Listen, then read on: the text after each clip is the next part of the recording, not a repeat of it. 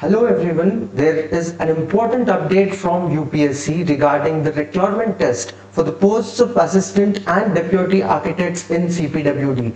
There has been an addendum notice released recently in which the details of the date of the examination, the scheme of the examination and also the syllabus of the examination have been released, and in this video we'll be going through those details. As you probably are aware, there was around a year ago, that is in the month of July of 2023, there was a notification for the requirement of 53 vacancies of deputy architect and 1 vacancy of the post of assistant architect, which was which was released a bit after the release of this for the first notification. So there will be a combined requirement test for both the posts of assistant and also deputy architect.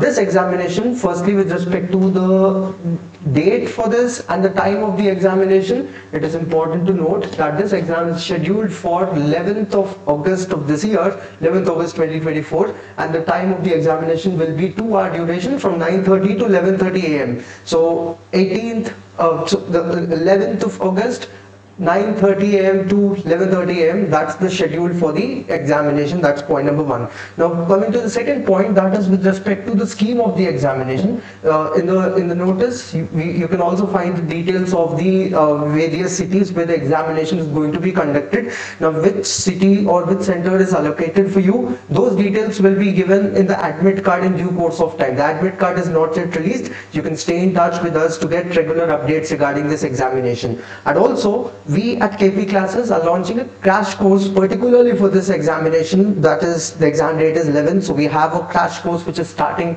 very soon. You can contact us, get in touch with us to enroll into this crash course and revise your topics before the actual examination. So let me take you through the scheme of this exam. The first point, duration, it will be a 2-hour examination like I already told you, and it is important also to note that this will be a OMR based examination. It's not a computer based test. It is basically it is a pen and paper based exam as per the notification you can see over here. It will be conducted in the form of an offline pen and paper based examination. So that's also clearly mentioned in the notice. So you can expect a OMR based examination over here, 2-hour examination, and all the questions. So general pattern is expected to not be changed. The number of questions is not mentioned, but the total marks is 300 marks for this examination, and there will be a negative marking of 1/3 for every question. So generally you will get 120 questions. That has been the pattern always for this UPSC Central Architect Service examination. So you will have 120 questions, 300 minutes.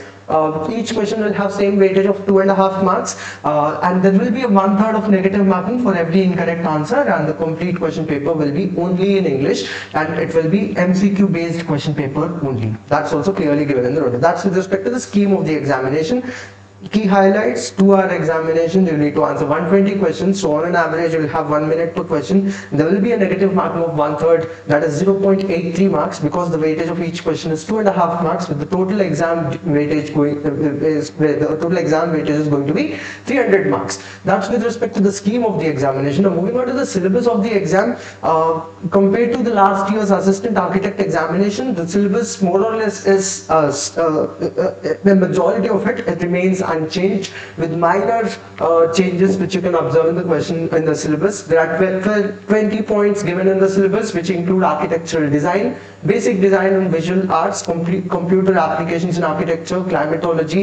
Then you have point number 5, that is theory of architecture, data communication and computer networks. Point number 6, now this data communication and computer networks is a new addition to the syllabus. It was not given in the previous syllabus of the last 3 times of CPWD syllabus. That part of this 5th point was not mentioned. Then you have acoustics, contemporary architecture, estimating and costing, physical planning, professional practice, interior design, landscape architecture, Internet of Things and application, earthquake resistant structure, urban design, construction management, ecology and environment, housing conservation, building automation systems, and finally NBC, National Building Code and building bylaws. These are the 20 points which is given as the syllabus for this examination.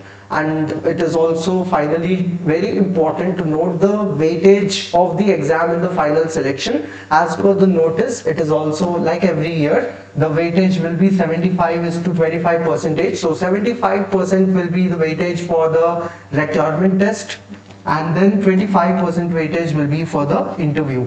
So remember, doing well in the requirement test is of huge importance, not only because it has huge weightage, but also it is used as a preliminary selection criteria. Only if you qualify the requirement test, you will be called for the interview, and the interview will have a 25% weightage as per the official notice.